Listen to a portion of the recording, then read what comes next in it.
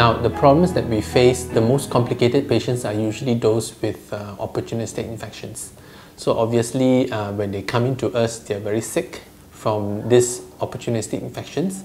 We have seen patients with multiple opportunistic infections, not only one. For example, TB, cryptococcal meningitis, and cerebrotoxoplasmosis. So sometimes they can have two opportunistic infections happening at the same time. So obviously these people are very immunocompromised, they're very sick. And some of them, when they get admitted to us, we start them on treatment, they develop various side effects to the therapy for the opportunistic infections. And then there's a lot of drugs, there's a lot of pill load to the patient. So sometimes they develop very severe side effects to the medications.